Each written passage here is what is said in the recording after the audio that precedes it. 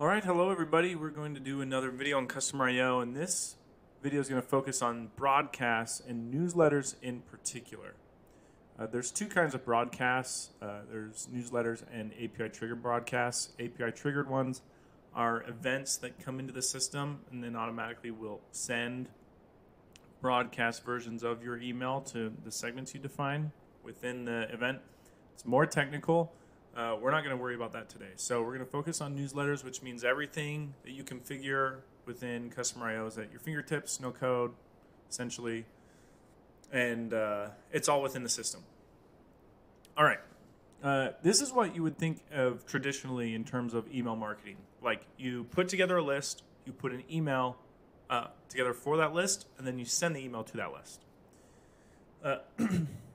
You can, there's a couple of filters and search functions here that you can do when you when you end up getting a lot of broadcasts. You can filter by the dates you sent them. You can filter by tags if you have an organizational structure or naming conventions that you want to put in place. There's also sorting by when it was sent, the name, date you created it, and so forth. There's different channels that you can use for broadcasts too, and that's an additional filter. The focus of this video is going to be on email, though.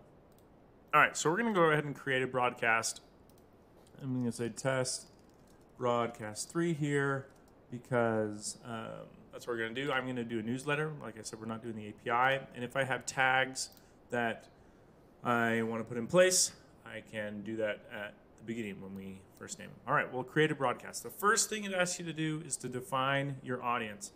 Honestly, I don't know why really, especially if you have like a big database, I don't know why we have this option here. You'll notice that when you click that option, you get this little pop-up that says, hey, sending emails to everyone in your database is probably a bad idea. So I've never done it.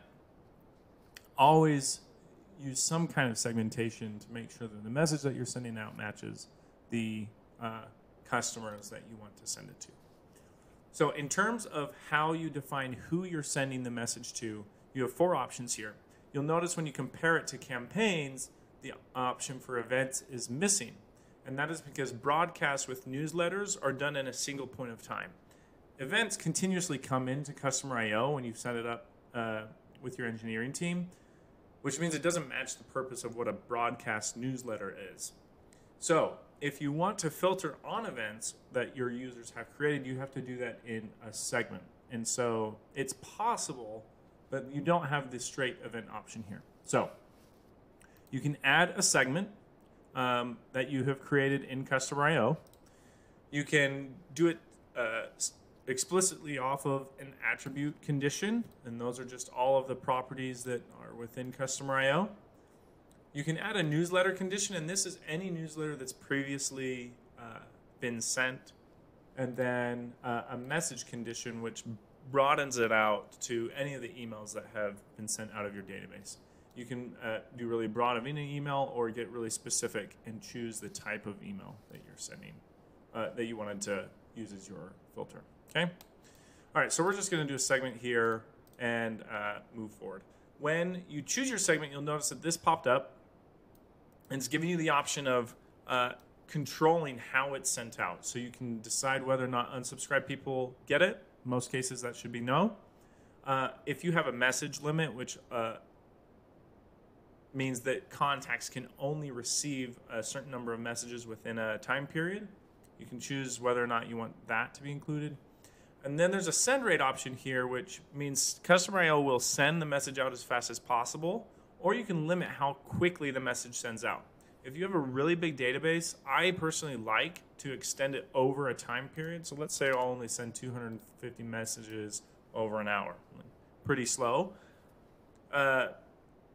Depending on your database size and how long you want to take it, let's say you have a database of 300,000 people and you want to take it over 5 or 6 hours, and the reason would be that extending that will sometimes make email inbox providers look at you a little better as opposed to sending everything out super fast all at once. Now I will say, Customer I/O, if you do this send as fast as possible, let's say you have a database of 300,000 contacts, those messages won't send out all at once. There's actually an inherent send rate limit, and I don't know what the actual number is, but if I were to guess, it's probably in the realm of between like 4,000 to 6,000 per minute. So don't quote me on that. I will actually follow up with Customer I/O and see if I can get an answer. All right, sorry for the deviation. All right, so we've got this all set. We're gonna go into our message creation. Again, today we're gonna focus on email, but you can also do in-app push, SMS, and webhooks. For email, it'll put in your first email here, and I will click on that, and then you can create it. Now, we're not gonna take a lot of time in the email creation today. That's gonna be a different video, but here's where you'll be able to choose your template.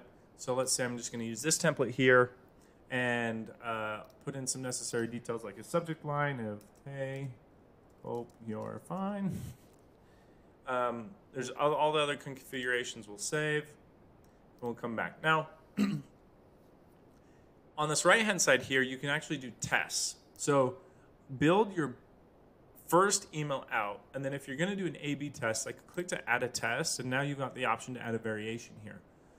How the testing works is I'm going to choose a sample percentage of my list that we're going to send these two versions out. So let's say I create, you can create more than two, but I'm going to just create two, and we'll call this version B. And this duplicates everything within this first version. If I go here and make changes, and then I add an additional variation, it's going to copy version A here, not version B.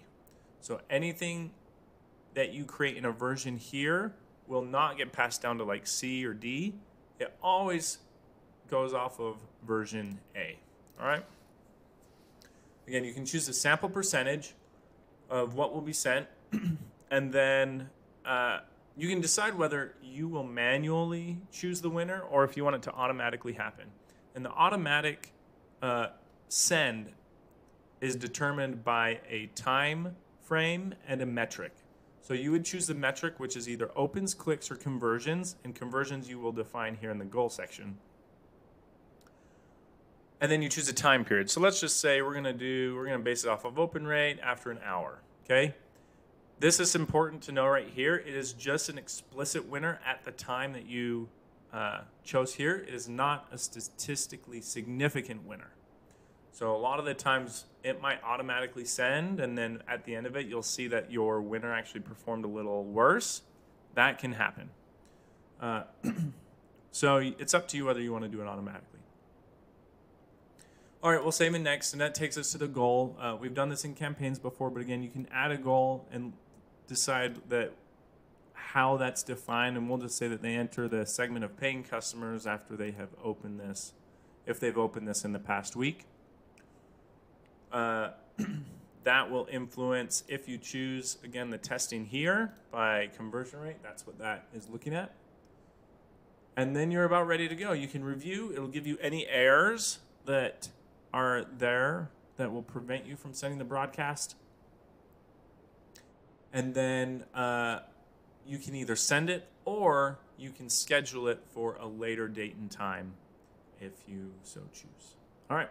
So that's the basic tour of broadcast newsletters in Customer I/O.